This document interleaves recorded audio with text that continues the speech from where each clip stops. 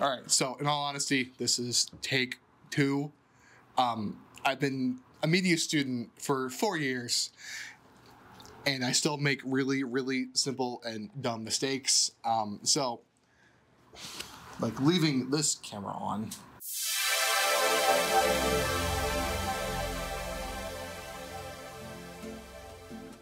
The first story was the Sky High Scoop story. Yep, at the Marion Airport here. That was like back in May, right? That was, yeah. Like late May, early June. I mean, my favorite part about that was getting free ice cream at the end. Thank you, Mark. I greatly appreciate it. So you said beforehand you mentioned that story specifically. Is there anything you wanted to talk about? Yeah, well, I think it's important to mention because it was like our first, like you said, getting our feet wet. And it was good because it was far more than just the Marion Airport. We had to go to the Marion High School and talk to students there, faculty. We went to Nevera Tropical, who is partnered with the Marion Airport. Yeah. And they are the ones that supply the ice cream. And even like Nevera Tropical, there's like a whole story with that business and the owner there. And so it was really cool because of how broad it was, how many different parts played into a simple, or quote unquote simple, ice cream shop at an airport. There's a lot of good things happening in Marion that either are hardly really talked about, or like nobody knows about it. Because I've lived in Grant County pretty much my entire life. I didn't even know CASA was a thing. You know, the sand sculpture building fest that happened. You know, there's a lot of stories that really should be told, and that was a fun story. That was a great story. Leslie Hendricks and everyone there was just really great to talk to. The thing with that story was how quick a turnaround it was. Oh yeah, that was. I mean, to be fair, I did do one interview like a week beforehand. Yeah. But like in terms of writing the article and getting the video done, I think it took us like what, 2 hours, if that.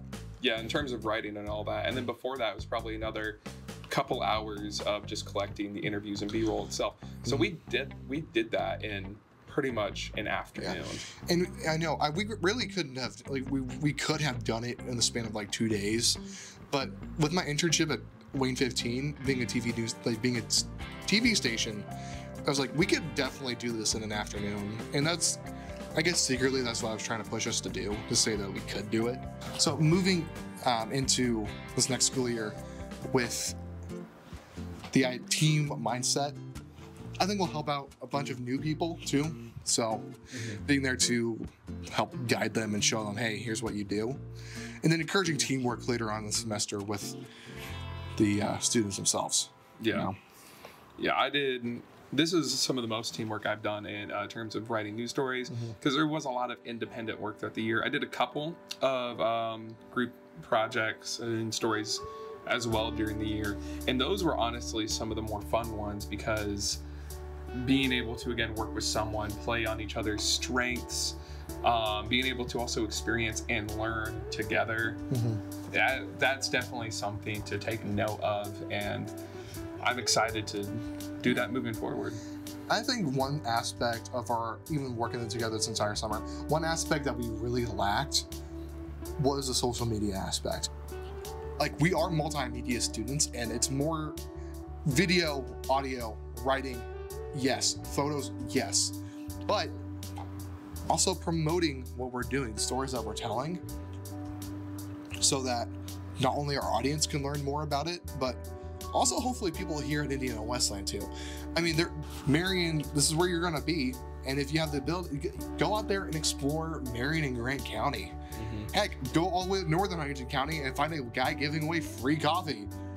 But that's just me. But like the social media aspect, getting our stories out there, because we can post them on YouTube and the Grant Connected and Sojourn websites, and that's what we've been doing this entire summer. But I honestly don't think a lot of people were able to read them. Yeah. Because we didn't have that social media presence. No. And I'm not a social media guy, so. I mean, like how you mentioned, like the Indiana Wesleyan bubble, I think that does look a little bit more at the Grant Connected side. But one thing I think I've learned, even in the course of last year, is that many people are too familiar with even the Sojourn here on campus. Oh yeah. I've even talked with professors that were like, can you tell me about what the Sojourn is? So I want to promote not only the Sojourn and Grant Connected more and amplify more, but also Sojourn Comics, because that's we want people to be more connected to the school newspaper and to what's happening around campus, because it's kind of important to know about. Like we broadcast football and basketball games on the Fortress radio station 94.3, The Fortress, creating community. Yep. We do live broadcasts of the football and basketball games, and that's again something I don't think too many people know of. So I mean, if you're a big fan of those events, football, basketball, maybe even are a part of another sport and you would love to get more involved with our own stories. And that even like brings in Wildcat Week too, the sports podcast that we have. So IWU is a giant community that affects all the students, all the staff, but also affects people in Marion, and also making IWU students more aware of what's happening in Marion, I feel like is also important. Granted, like the IWU bubble, it's kind of hard to pop. So figuring out how to pop that this year is one of my goals, and promoting more, getting posters, social media posts, getting it on the chapel slideshow, catching people's eyes. Yeah. And again, back to the Indiana Wesleyan bubble, I want to mention this, is like we have both been members of Grant County. I've grown up here. Yeah. I'm from the area. And so a lot of people here don't even know what the Indiana Wesleyan bubble is. They're not even aware of it. People in the community are. Yeah, so I have a lot of ambition for this next year. Especially this is my final year here at IWU, There's a lot of stuff I want to get done. A lot of stuff I know Mom and Amy Smelser and Mark Perry, PhD, want to get done. There's a lot on our plates, and I think we can do it.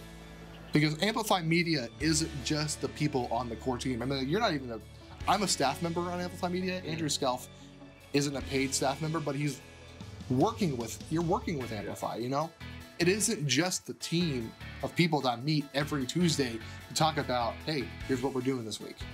It is the students in the media department, and even with Sojourn Comics, we want more people to be involved.